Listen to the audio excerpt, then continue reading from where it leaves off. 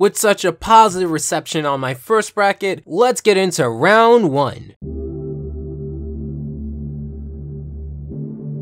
Heyo, what is up everyone? It is the ALPHAJ of the ALPHAJ show, and today we're going to be covering round 1 of the bracket. If you haven't seen the pre-games, I'll be putting that in the description and card. Also, I may be a little brief on the ones I already talked about, as there are certain matches that involve episodes I already talked about at length in the pre-games. However, there are some matches that I haven't talked about either episode yet, so pardon the brevity on those. So let's get straight into it. The first one we have here is Mermaid Man and Barnacle Boy versus Valentine's Day. I have been alerted in the comments before that the reason why the paper is so rare to see is because it was paired up with the Valentine's Day episode, which is really rare because it only plays on Valentine's Day. Valentine's Day is a pretty neat episode though, revolving around the holiday because it handles the topic quite well, and I definitely enjoy the theme of friendly love, and it balances with comedy very well, like Mount Climb Up and Fall Off for example, or the way an angered Patrick couldn't lift up a giant swinging ride. Now some people may be turned off by Patrick's reactions, but SpongeBob built up, at least according to the episode, that he had a better gift for Patrick than a handshake. Even the reaction of the sea star as SpongeBob is just having a great day at the carnival, especially the roller coaster scene, is very humorous. The climax of the episode was very well handled, with how the clams and giant balloons sort of come together. The ending could have been a little bit of a burn off, and I chalked it up to having Patrick be stubborn, which gives his character flaws, which is a good thing, and it has this sort of complete full circle feel towards it. Would I say this episode is better than Mermaid Man and Barnacle Boy? Well, it's hard to say because one is a holiday episode with a very rigid theme to work with. I love both episodes a lot, but I would go back to watch Mermaid Man and Barnacle Boy a lot more often than I would Valentine's Day. Plus, the comedy was much better, as I explained the first time. Bubble Sand versus Pickles. Now, although Bubble Sand and Hall Monitor were a lot closer as to which one I would vote for, I think this one is going to be a little bit of a bigger sweep than you may think. I thoroughly enjoy Pickles a lot more than Bubble Sand, as although it has creativity behind it, Bubble Sand, Pickles had better comedy, a better story, and actually tied it around a memorable side character that comes back quite a bit of times. I definitely enjoyed the manipulation of the antagonist, Bubble Bass, and how he actually did have everyone fooled. Also, the townsfolk added a nice little boost to why I enjoyed this episode. Side note, why would Bubble Bass eat car keys? Anyway, overall, I would say Pickles is very good, as you would expect me to say, based off of what I'm saying, and it still holds up today, whereas Bubble Sand, it's less memorable. It was just up against another less memorable episode. Now, just because I think Pickles is a great episode doesn't mean that Bubble Sand is a bad episode. It just doesn't have some of the memorable qualities that Pickles has. I think one of the only things Bubble Sand does better than Pickles is that it retains a lot of neat animation that a lot of season 1 episodes don't really focus on, that I appreciate, and I do find it a little underrated. Employee of the Month versus Sleepy Time. Sleepy Time is an episode I don't hear talked about enough. Maybe some people would think it's dull, but it does have this early 2000s, let's just explore a topic and see where it takes us sort of atmosphere. It doesn't have too much of a defined structure to it, with SpongeBob going through multiple different characters and dreams, just seeing where that goes. I love that experimental sort of feel, that still retains this aura of being a standard SpongeBob episode. Now, although I did enjoy the antics of Employee of the Month, I also really enjoy the antics of SpongeBob messing with Plankton, Krabs, Pearl, Patrick, Gary, and the others. They also retain the personalities of the characters in said dreams, having them go through something that just screams their character. For example, you couldn't see Mr. Krabs in Squidward's dream because that isn't his goal. Some of the dreams haven't held up, like Plankton's dream for example, or SpongeBob's own dream. I do enjoy the concept, and like Employee of the Month, these sort of experimental freeform episodes that are highly in demand from me. However, I do think Sleepy Time still beats out Employee of the Month because I enjoy the concept and execution much better, and I would much rather prefer these early 2000s freeform style that you would see in shows like Billy and Mandy, Dexter's Lab, Ed and Eddie, than a simple SpongeBob and Squidward rivalry. Mermaid Man and Barnacle Boy 2 versus Culture Shock. Culture Shock was a very interesting episode revolving around a talent show around the Krusty Krab. This may also be a sweep because Culture Shock stuck to me a lot better than Mermaid Man and Barnacle Boy 2. Although I enjoy that episode, it just feels kind of cluttered when you put it up against Culture Shock. First, it's a shell, then you meet a villain, and then they're at a restaurant, and then more villains and boats, and although I enjoy it, it does have a cluttered feel towards it, whereas Culture Shock is straightforward and simple with its idea and execution, which I do appreciate. I still remember all of the effort Squidward had to go through just to become the center of attention, only for it to not happen. Plus, this episode had the majestic dance, which I will take to the grave with me. Also, we have your standard SpongeBob curiosity and determination, which albeit Mermaid Man and Barnacle Boy 2 has as well. However, the comedy in this episode is a little more on point, especially with Patrick's laugh towards the beginning of the show. Let's not forget Gary's poem, which again, a lot of people do remember, or Plankton's plot to steal the formula. There is just something magical about SpongeBob doing his job and cleaning, to which he receives applause for, that I really enjoy. Unlike other episodes like A Breath of Fresh Squidward, the squid's disapproval doesn't take me out of the episode and thus not like it. I do have to hand it to Culture Shock. I was never too much of a fan of the second Mermaid Man and Barnacle Boy episode when it comes to my favorite season 1 episodes, but I would still watch and enjoy it. Rip Pants versus Texas. Now here is a pairing that seems a little harder to accurately determine a winner. Although Rip Pants had a pretty simple, loose but effective story with decent comedy and neat song, Texas had a pretty simple, loose but effective story with decent comedy and a neat song. When you put the Rip Pants song against the Texas song, I may be in the minority, but I do think the Texas song edges it a little bit more. And I just realized how hard the quarterfinal is going to be, let alone the semifinal and final. But getting back to the point, Rip Pants had a more together story, whereas Texas seemed to be a lot more loose with its idea. I do remember SpongeBob trying to help out Sandy by bringing what he thought was Texas to her, because he cares a lot about her. In fact, the more I think about the Texas episode, a lot of it is just a song and chase back. I actually didn't remember much beyond that. However, with Rip Pants, it's not even the best Ghoul Lagoon centered episode in season 1. That going to Walking Small, so far anyway, until I get to review Muscle Bob Buff Pants, which is later down in this video. So with both episodes having their pros and cons, I leave it to comedy, which both episodes do pretty decent at. I wouldn't argue if someone disagreed and thought it was the other way around, but I'm actually going to have to give this to Rip Pants. Although I enjoy the song from Texas a tad bit more, Rip Pants is just the better of two decent episodes. Walking Small versus Karate Choppers. Karate Choppers. One of the first episodes that have karate in it, although Tea at the Tree Dome is the first, fun fact. I am of the side that believes this episode is a giant allegory for a more, let's say, intimate relationship, and I was surprised at how many other people also believe this to be credible. The entire episode is fun, and I definitely enjoy all of the times they fight, because it is very similar to how kids tend to play around, even when things are serious, like at work. We also get the My Leg gag, which is always a plus, as well as the drop of hot sauce. That, fun fact, was Tom Kenny's face. This episode personally holds up very well, and I definitely enjoy how the story progresses. The way that SpongeBob was also almost fired, and how Mr. Krabs comes across works out pretty okay. However, with Walking Small, as I mentioned before, it has an incredible story, and is a really great episode centered around Ghoul Lagoon, a place that we fortunately do see a lot of. Walking Small definitely has a better story, and is much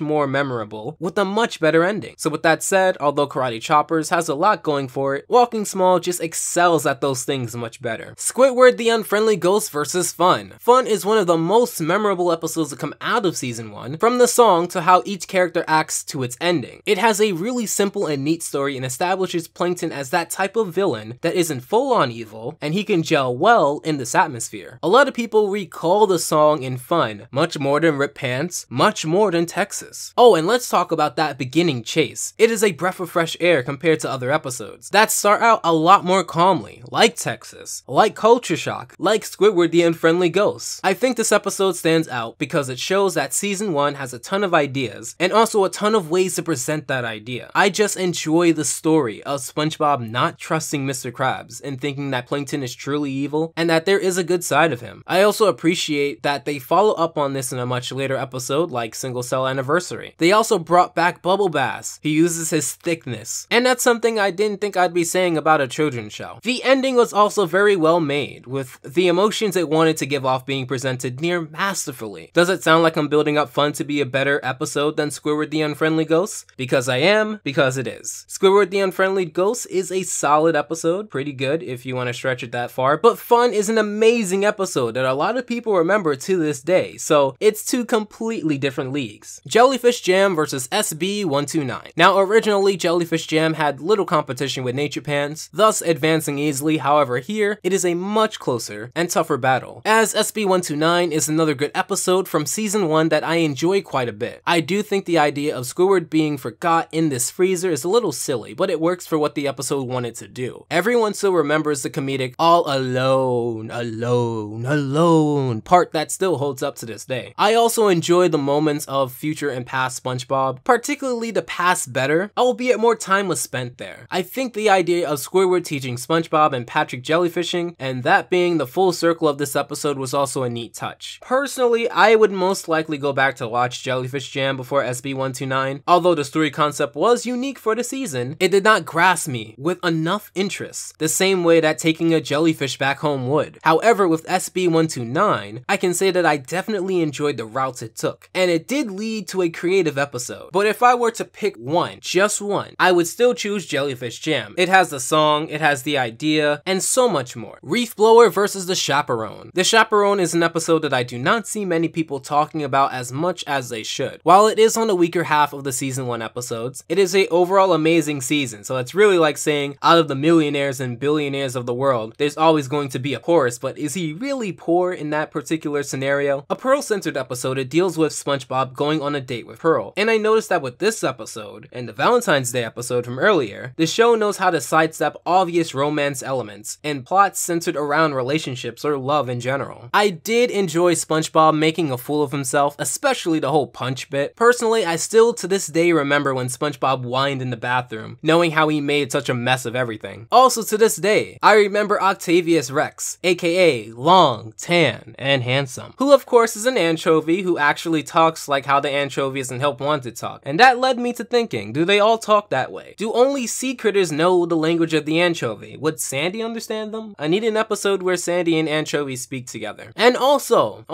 it was alerted to me in the comments of my last video that the Reef Blower episode was supposed to have audio in it, but there was a problem with the equipment. However, I still think that episode works a lot better without audio because it serves as this experimental piece that shows that SpongeBob isn't limited and can work in different environments. That to me is a pretty phenomenal feat, and it may be an unpopular choice, but again, I'm going to pick Reef Blower over the Chaperone. Alright, so now we get the new pairs, with Hooky and I Was a Teenage Gary. Now, Hooky is a tried and true story, adjusted to the SpongeBob atmosphere with not a lot of focus on the comedy, whereas I Was a Teenage Gary is a truly simple story with a very weird ending as well as not a lot of focus on the comedy. Hooky has some good gags in the beginning, like with the guy suggesting Krab should take a mint after he goes out of control informing people of the Bikini Bottom about hooks. I also enjoyed the story decently enough, despite it not only being tried and true, but tired and tested, because this exact same style of story comes back in another episode or two down the line in SpongeBob. The idea of Krabs informing the curious and naive SpongeBob, the best friend who says it's all okay, it does work really well with the structure of the episode. However, unlike Karate Choppers, it really isn't that exciting. It's actually kind of in the same route as Home Monitor or episodes like that, where there is a giant emphasis on the story, and very little reason to go back to it. Mind you, Karate Choppers lost the Walking Small earlier, but I Was a Teenage Gary isn't without its problems. But before we get to that, let's talk about the beginning. It seems decent enough, with an opening that's really standard. It doesn't really impress me, but it doesn't disappoint either. It's kind of what I would call generic, and I do enjoy the idea of Squidward taking care of Gary, or attempting to, or at least staying in the house and seeing how they'd react. Too bad we didn't see any of that. It just kind of snaps past that to the ending. Now you would think with an ending like this, maybe it would end with Squidward apologizing, but it goes on to have the hospital involved, and you would think it ends there. But then it goes on to have SpongeBob turn into a snail, and you would think it would end there in a sort of surreal way. But then it truly ends with a song, and it feels like in the middle of the episode, they didn't reach a certain time to be able to end it, so they had to put in all this extra stuff. It doesn't really feel like a whole story. It doesn't feel like something worth telling. And although this may be more of the disliked pile in the pre-movie, I still don't think it's horrible. I just think it's one of the weakest of a good season. So when you take one of the weakest stories of the first season and one of the least rewatchable episodes of the first season, it's honestly a coin toss that I'll give to Hooky, only because it has the better comedy. Suds versus Rock Bottom. Suds is an enjoyable episode revolving around SpongeBob being sick, and Patrick is trying to help him. Unlike the Splinter though, his actions here are pretty funny, and they have a straight squirrel to steer SpongeBob in the correct place. The story works really well, and I never truly had a problem with pacing or anything. The way that the story flows is a much better example of how to handle stories like this when you compare it to Hooky. I also enjoyed the ending part with SpongeBob and this live action just being cleaned, as well as Patrick's part, and I would wouldn't be surprised if that's the part that everyone else remembers as well. I should also note that it is pretty clever to have SpongeBob sneeze bubbles as he is a sponge. Now, Rock Bottom is an example of a story structure that I enjoy because it gets straight to the point and has the main focus happen within minutes, unlike I Was a Teenage Gary. The whole balloon bit, the guy at the bus station counter, and the chocolate bar parts, they're just all amazing. I think this episode has a really great back and forth with the bus driver, who serves as an underrated role in this episode. The comedy was also great. I think this will be really hard to pick, so after some rewatching and thinking it over, I'm gonna give it to Rock Bottom. It doesn't really have that more pros than suds, and both are really good episodes. I just think I would edge it towards that personally. Pizza Delivery versus Muscle Bob Buff Pants. Pizza Delivery is a very simple episode that has the sort of creative and experimental atmosphere that I admired about Bubble Stand, as the concept itself is really simple. A lot of people remember and enjoy the part where Squidward stands up to this random guy for SpongeBob, and it is a truly heartwarming scene. The way that SpongeBob is just so optimistic about getting this pizza delivered is something to be admired as well. It just works so well to bounce off of Squidward's pessimism. Overall, it's like Rock Bottom in the sense that it gets straight to the point. It's very simple and it has a lot of comedy involved in it. Muscle Bob Buff Pants is another Goo Lagoon centered episode where SpongeBob tries to fight a facade instead of tackling the problem head on, letting a band-aid suffice and building up a problem until it blows up in his face. Sounds similar? That's because it's a very similar structure to Rip Pants, just without the song. Sandy is really great here, but I'm not sure if it's her best, as we have another Sandy-centered episode down the line, and I really do enjoy her more in Texas than in here, Muscle Bob Buff Pants, but that doesn't mean that she's bad, because she supports SpongeBob, she contributes to the comedy, and she doesn't overshadow him. The idea of anchor tossing just seems so nautical, and something that works really well underwater, and is the equivalent of javelin throwing, I'm assuming. The anchor arms also, as a whole, was a great idea, with a great execution, because I still do remember it to this day. It worked well within the context of the story, it provided creative animation opportunities, and it was just really funny to see the sponge work with. If I had to pick, I would still give it to Pizza Delivery, because of the simplicity, the focus, and the better execution. It just leans into favor as to why pre-season SpongeBob worked so well. Plankton versus jellyfishing. Now, this is going to be very tough, because plankton and jellyfishing are both high on my list of favorite SpongeBob episodes when we're talking about season 1. So this is going to be a pretty tough pick. I enjoy Plankton for its very incredible debut of the self-titled antagonist as well as the story, and having SpongeBob act as sort of a non-threatening sort of rival. They also play around with Plankton's size and give him tons of opportunities for comedic moments, mostly at his own expense, which actually works out well. Everyone I talk to about this episode still remembers when Plankton entered SpongeBob's body and responded to Squidward when he lashed out at him. I think this was a better than average episode that had both good comedy and a good story. Jellyfishing, on the other hand, has a lot of what I like to call under the hood pros, so to speak. We have a creative opening that brought you into the mood just to subvert expectations. You have the way Squidward says a lot more than he speaks in a good way. And lastly, you have SpongeBob and Patrick getting their sort of just desserts for their carelessness. Some may point out that a lot of this episode is just at Squidward's expense, but to give the man credit, we do have some moments where Squidward does try and do things with SpongeBob and Patrick. Also, there are other episodes where Squidward may not be in a position to speak, and I think this one works well. I can't speak for the other ones. It was a truly hard choice, because I found jellyfishing to be quite rewatchable, just because of the whole let's cause some mayhem in Jellyfish Field sort of free-form innocent execution. But even with that, I think I would still hand it over to Plankton. I just think it had a better impact with me, although if you like the opposite, I would not blame you. Boating School versus Sandy's Rocket. Boating School and Sandy's Rocket are both very straightforward episodes with a solid execution that I find to be incredibly rewatchable. Boating School is part of the first few episodes where we see SpongeBob can't drive, and with a new execution at the time, I did enjoy it. I also find Patrick being an expert to be the seedlings for a later episode, so take that, continuity deniers. There was also quite a bit of comedy within the episode, like SpongeBob acting natural or Patrick's reaction to reading SpongeBob's diary. It all comes into play really nicely for a solid story revolving around another story based on SpongeBob's naivety, but trust in Patrick working against him, like Cookie. Sandy's Rocket is a very good episode showing how far Patrick and SpongeBob will go just to have fun, even at the expense of messing with someone else's stuff. Like SB129, it has this futuristic sci-fi alternative timeline feel. Their antics when it came to being in the control room, or the zero gravity part, or just capturing Bikini Bottomites was also a fun experience. And lastly, when the two turn on each other, that was a neat twist, to a great ending. Honestly, I'm going to give this one to Sandy's Rocket, because because it has more memorable jokes and comedy. However, unlike the previous match, you can honestly pick either or. I'm just trying to save you 10 minutes of me pondering which ones I want to pick. Home Sweet Pineapple versus Tea at the Tree Dome. Home Sweet Pineapple is an above average episode, which means it's on the lower half of the season in my opinion, where we had SpongeBob nearly moving out because of a nematode disaster. Honestly, there really isn't much for me to say with this episode because it's truly above average. That's it. It doesn't disappoint with a good story and Squidward's performance, but it doesn't really impress. I honestly cannot remember anything except the wrench bit or the spider bit, but that honestly could have been in any other episode. Overall, I don't think it's the best, but looking on the positive side, it does have some rewatchability. When we compare this to Tea at the Tree Dome, a wonderful episode that is a part of the very first episode pair, or triplet in this case of SpongeBob, the winner truly shines. Shall I mention the part where Patrick and SpongeBob go inside Sandy's tree dome without water to impress her? Or should I mention the clam fighting? Or should I mention Patrick thinking that he knows about anything related to SpongeBob's problem with the land squirrel? When you consider character chemistry and everything I said before, Tea at the Tree Dome does much better. The win should obviously go there. The last pairing for today is Opposite Day and Squeaky Boots, and of course it's going to be a hard pick because of how good season 1 is. Well, Opposite Day is an episode I hold near and dear to my heart to be an incredibly memorable episode, and one I enjoyed right when I saw it the first time, or at least from what I recall, and I hold it in high regards like the Pickles episode. Opposite Day is one of those episodes that I think you could really only do once, not just because of the concept, but also because of how Squidward and the real estate lady perform. I think it actually had a great execution, and for such a stock concept, I think it is truly memorable, and I would even go as far as to say it's underrated. I also enjoy the beginning Opposite Day montage, as well as the ending part with Squidward and the bulldozer. However, Squeaky Boots is a solid episode that does some things better than Opposite Day. Now, if you've been following along, you would know this is the part where I go, which had the better comedy? Well, Squeaky Boots, honestly. I know some can't get past the sound, but beyond that, it's some pretty solid jokes that I would actually go back and rewatch again. However, which has a better story? Well, that goes to Opposite Day. So in the end, it's another one of those pairings where one has good story and great comedy, and the other one has great story, but good comedy. And rule of thumb, I'm personally just going to always have to give it to the better comedy, unless the story is really that good, which neither of these are. I hate to admit it, but I think I'm gonna have to give it to Squeaky Boots. Although I personally connect more with the style of Opposite Day, I think Squeaky Boots is a much better episode, with better comedy and an arguably on the same level quality story. Ooh.